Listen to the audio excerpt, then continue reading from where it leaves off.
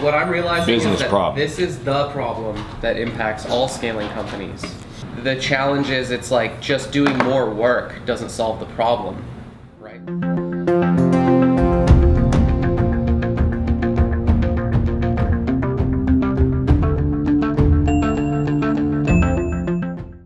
So computers? Renee, so you know what's going on here is I've suggested that we collectively as a team write a book. And the title I've got it. So right maps now. will be the title and the author? No, it'll be the author. It isn't in the title. Oh, it's not in the title. What I've got it as right now is skip it, ... flip it, ... rip it now. Dude. Did anybody like that? Yeah. It sounds like a 70s commercial, like, bop it. Twist it. If you can't keep up, twist it. You lose. Okay, I'm okay with bop it, twist it, pull it. We'll put that as a second possibility. For the title? Something, yeah. Bop, was it bop it? How does maps fit into that? Are you trying to market this thing not to sell or what? Bop it, twist it. I'm open to suggestions. And Is this like live action role play? What's happening right now? Twist it. What was the last thing? Feelings of abundance. It's a fair point, Morris. Okay, can that get forwarded to Mr. Bennett, please? So that he can. I'll forward it to Mr. Ford first to see if he's okay with us making that change. Because I am the patriarch. Is that like a dictatorship or a patriarch? Almost sounds Every person experiences the patriarchy in their own unique way. Then would it be a good idea to have that stated in there that Ford is the patriarch? Right on the CPR. All hail the patriarch, Alexander. So maybe that's a requirement in this.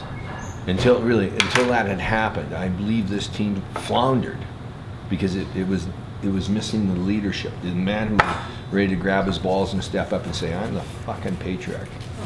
So, well done. Was I here for that meeting? Thanks for coming out, Morris. Kind of just evolved. Always a pleasure, Luke.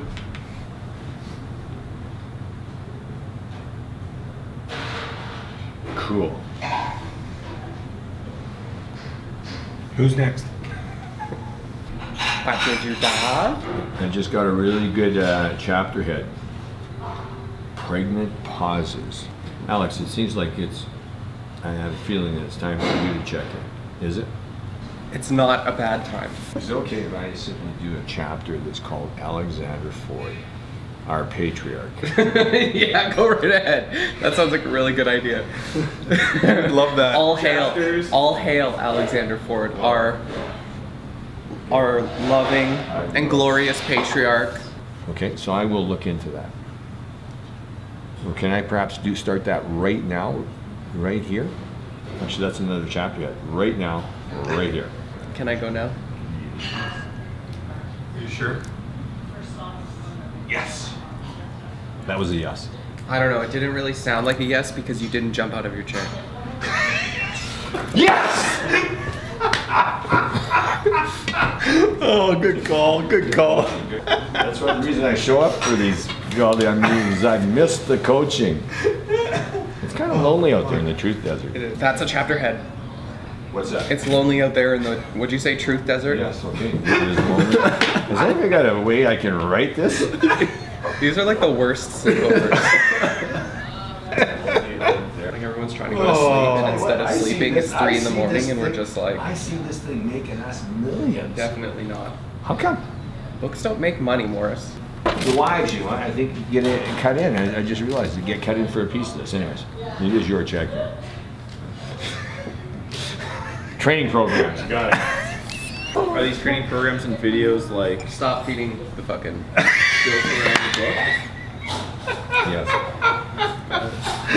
Stop feeding the Stop feeding the troll. Hey, another chapter head, Morris. Stop feeding the troll. What is it? Stop feeding the troll. Oh, Jesus. We may have a couple of books here. What do I want to check in on? We are working diligently on restructuring and or clarifying the assignments of accountabilities in the business in such a way that I am sort of like not in charge of anything except like the one thing. It's hard to be in charge of the one thing without making it be like I'm in charge of all the little things in such a way that the business in general does a much better job at putting me to work properly. The result of that has been freedom in a way of me operating in such a way that when I'm asked to do something, I can just do the thing, and I'm sort of letting go of having to keep track of stuff. How come you just told us that? What was in behind that? Like, how come that was important? Because it's the #1 problem in my life. Which is what? Challenge has been that as we've increased in complexity, there have been an exponentially increasing number of things that have to be remembered and noticed. And because no other people had been directly assigned to remembering and noticing those things, I was attempting to carry the burden of remembering and noticing all of the things, which is impossible. And so therefore, then I was essentially failing. Carrying the burden of all the details. No, not details, accountability. Accountability. Which is about remembering and noticing. Like, the thing is, in the business, there's hundreds of these passive systems where something can appear, and if nobody goes and checks in the bucket for the stuff that's appeared, then it just sits in the bucket. It's fine if it sits in the bucket for a couple days, but it goes from unimportant to unimportant to unimportant, severe fuck up. Every one of those is like a hockey stick of how it impacts the business. It's like, it doesn't matter if you missed it, it doesn't matter if you missed it, and then by the time it does matter, it has fucking wrecked something.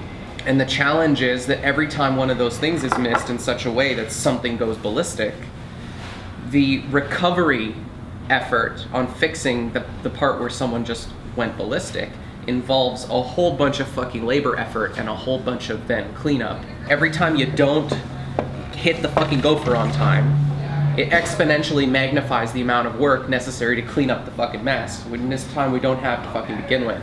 What we've realized is that by identifying and applying accountabilities to these passive systems and having someone just have a checklist, check this, check this, check this, and you're the only person in charge of checking this, and you're the only person in charge of checking this.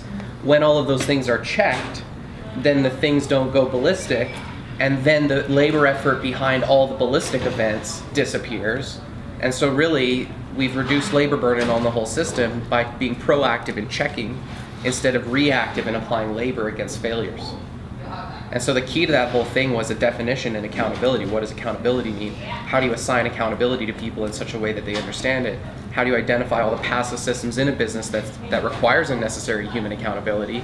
And how do we get an inventory of those things and be certain that 100% of them are being checked? We've been working hard on defining these accountabilities, and it's making a difference in our business. Worry is a byproduct of unassigned accountabilities. And so I'm becoming free of that. So it's actually the burden of accountability, burden of labor, and most importantly, burden of worry. Correct, because when I hold all the accountabilities and I know for sure I'm missing some, then I'm worried. The thing to be talking to Alexander about is that Alexander attracts people into his life who are obsessed with proving to the world that nobody cares about them. What is it in Alex that's attracting this? My compulsion not to give up on people, my compulsion to not wanting to be given up on. My driving insecurity in life, my #1 void is the concept of people giving up on me. Being given up on. The only way people know how to cope with someone like is to fucking give up on him. And I'm the one person in this world that, in spite of him, literally putting me in a position that any other person in my position would fucking burn the relationship down, I won't. Which is what makes me successful in life. It's my fucking persistence. It's what gives me my work ethic. It's what causes me to lead my fucking team. It's why I have 8 people working 50-hour weeks, fucking be able to contribute to this company that nobody fucking knows where it's going, but for some reason they want to be here. All of that comes from my compulsion to not give up on shit. I asked the question right from the very start around this, and it would be really good to answer, you know, there isn't nothing to fix here. It's just how I'm feeling. And then we could have moved on a little bit quicker. Hi guys, thank you for watching Daily Genius number 70. I hope you learned a little something about accountability in this episode, so make sure to leave a comment if you got any questions about that or anything. Jamie's hiding. That's really amusing. Okay. Also, if you're looking forward to seeing more about Morris's book, we're going to have updates for you. So make sure and leave a comment if you're curious about that, because I'm curious about it, and I was there. Jen thinks that's funny. Is that funny, Jen? Super funny. Super funny. All right. Thank you for watching, guys. And we'll see you tomorrow for Daily Genius number 71. No, you're